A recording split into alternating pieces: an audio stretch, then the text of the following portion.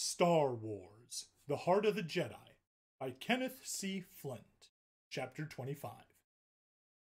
Do you have to leave us? The woman called Aislinn asked Luke. She and her fellow refugees were escorting the young Jedi out the path through the rainforest, back to his shuttlecraft. I would gladly turn over my leadership of this community to you, said the sky pilot, who had also accompanied them. I am certain its people would be most willing to follow you. It's true, said the long-tailed one eagerly. We would become your own faithful followers. Stay, you would have peace and freedom out here. Agreed, added the lavender-scaled being. You are the true possessor of the spirit for which we have waited. You alone hold the secret. Allow us learn at your feet. They reached the open airlock where the shuttle sat. Luke stopped here and looked at them. I'm sorry, he said. I can't stay. Here is a whole new society of the faithful you could create, the sky pilot pointed out. I understand what you think you want, said Luke, but I'm not one to be proselytizing the Force to others. I'm no master. I don't really know yet if I'm even a true Jedi, or if I even want to be. I won't know until I get there. But you might never return, Aislinn said with concern. He will, said the sky pilot with confidence. He may not have full belief in his powers, but I do. He is a Jedi. I hope that when he too feels secure in that identity, he will come and join us, lead us. When it's finished, said Luke. Once it's resolved, then I'll decide what I want to do. Until then, I can't say anything to you but goodbye. May the Force be with you. May great peace and love go with you, said Aislinn earnestly. She stepped up to kiss him lightly on the cheek. I sense dark tendrils of dilemma entangling your soul, added the sky pilot. I hope they may be dispelled by the light of the Force. Storm thrust out a hand to Luke. I too hope you get your answers, Skywalker, the ex-Imperial soldier said, now in a more accepting tone. Like I've found here. I envy you that, Luke told him sincerely. He took Storm's hand and then exchanged a warm handshake. He stepped away into the lock, paused to wave back to them, then headed for the ship. As he climbed into the shuttle's hatch, the inner door of the airlock slid closed behind him. A small gathering of the children of the Force watched as the outer door opened, and the landing platform slid out of the dome's side. They continued to watch, regret in their eyes, as the shuttle lifted and flew away, back toward the salvage scow. And they were still watching some while later when the scow's engines fired, and the square craft moved ahead, sailing away from the huge caravan of painted ships and out of sight. Come, my friends, the sky pilot said to the others. Let us return to the center ring. There we can pray together for our young Jedi's success. The light beam shot from the blaster's muzzle, missed the floating sphere of the remote target by a good distance, and ricocheted harmlessly from a control panel in Millennium Falcon's lounge. Leia sighed in frustration. No, Cohen, she said. You're holding it too tight. She stepped to the man who stood with the weapon in hand, looking helpless. She adjusted his grip on its butt. There. Don't jerk the trigger. Squeeze it. Slow and steady, okay? Ready? She looked to the floating sphere, ordering. Again, remote. The ball once more began to zigzag around in the cabin, no more than 2 yards away from him. He tried to get a bead on it. He fired.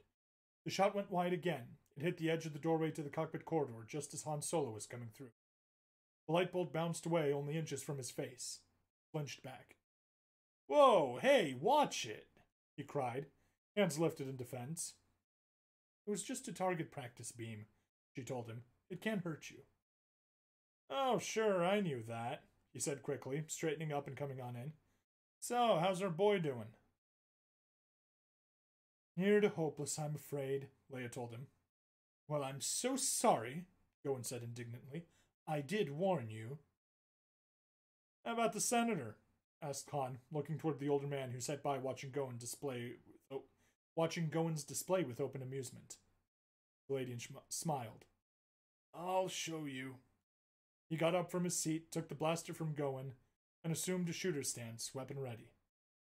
Again, remote, he ordered. The metal sphere moved, so did the gun.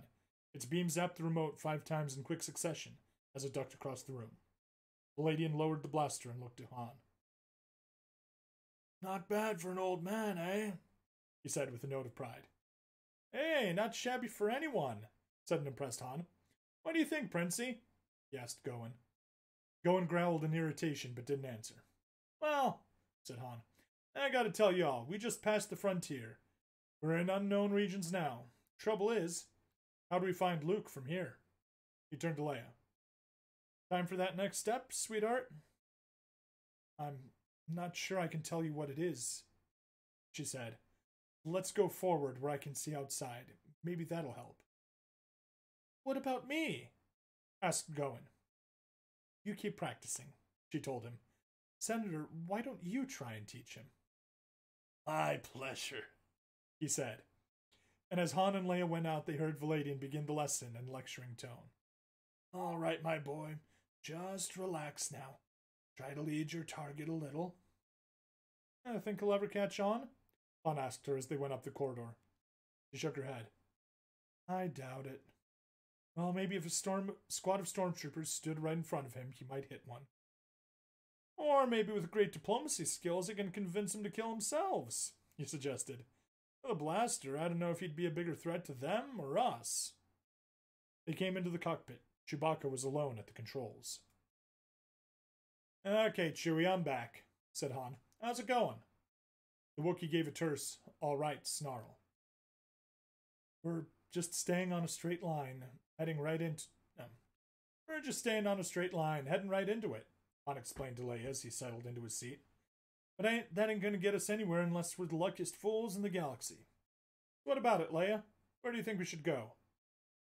She dropped down onto a seat behind him, but she didn't reply.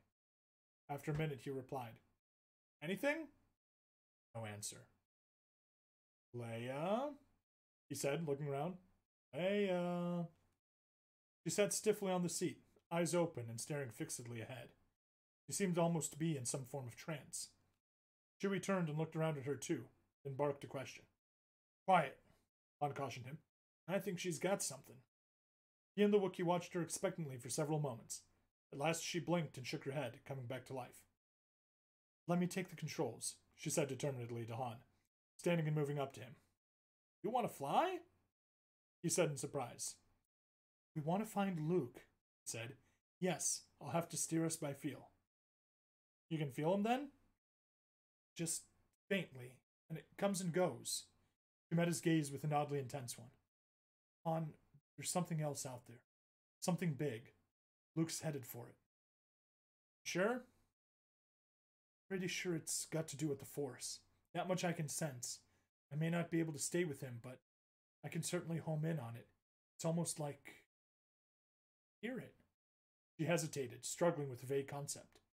Like something calling me. Okay, he conceded, getting up from the pilot's chair and offering to her. What have we got to lose? Luke, she said grimly, settling into the seat.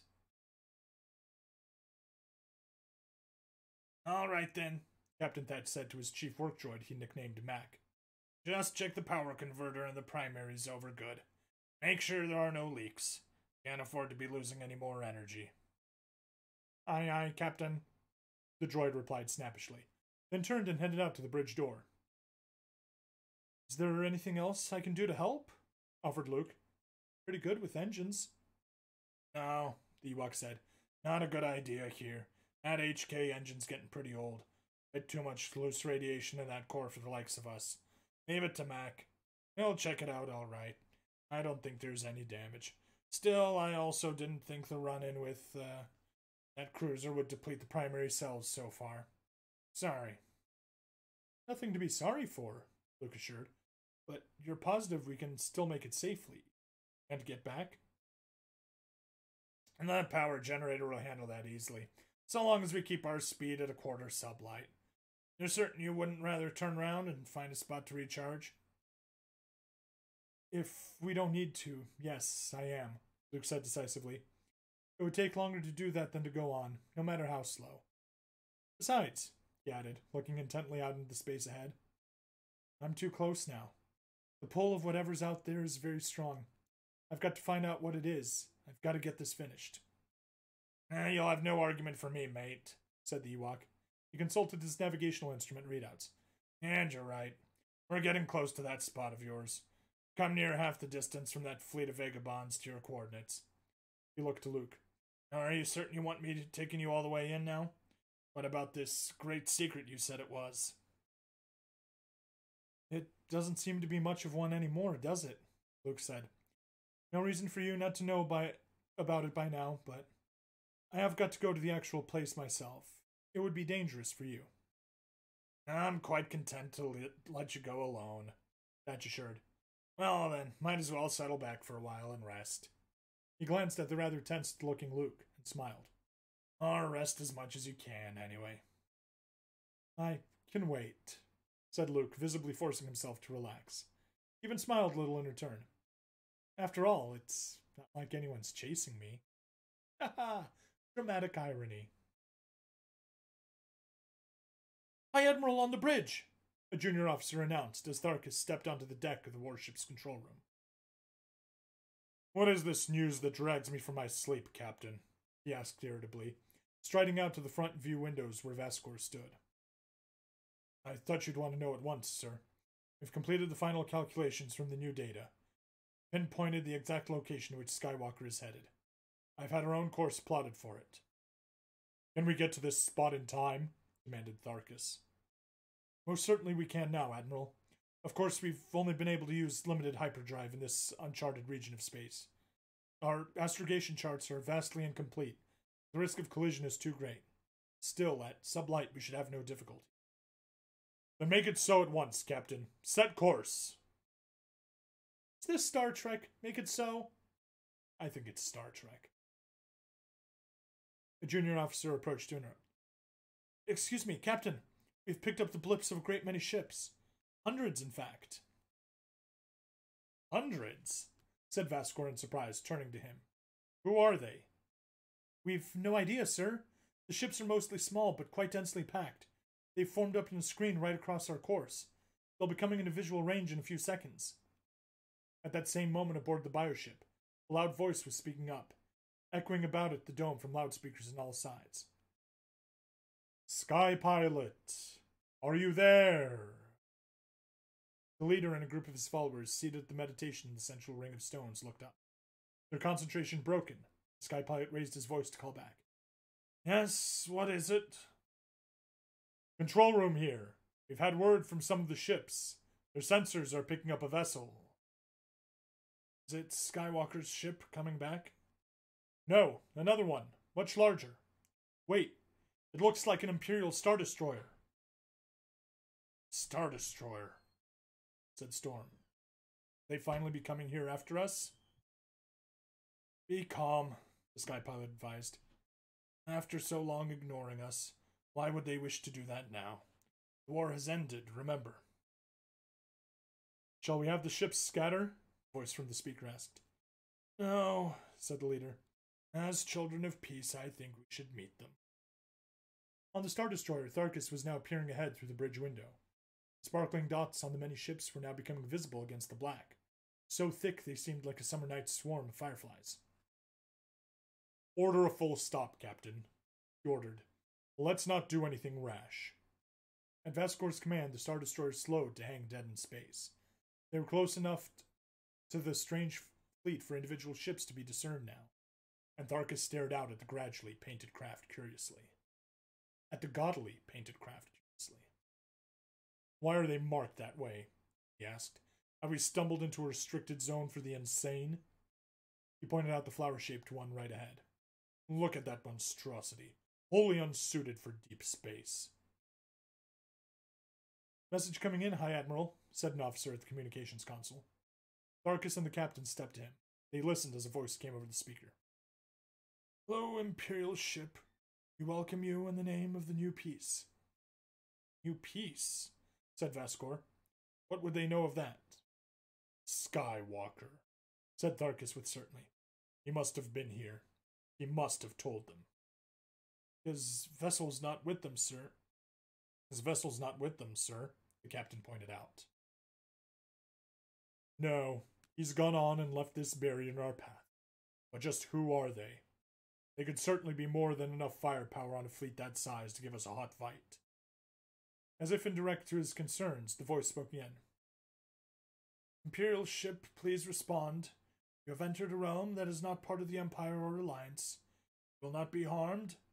Those of us who live here are conscientious objectors across the galaxy, seeking only to live in peace.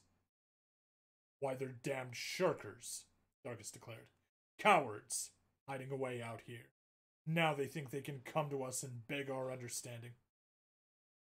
Sensor reports coming in, High Admiral, said another officer. They are unarmed. What? All of them? Asked an unbelieving Tharkus. Yes, sir. We can't detect a single weapon on any ship. Impossible. No, sir. There are some which would likely have carried armaments, but even they have none. It seems like they were stripped.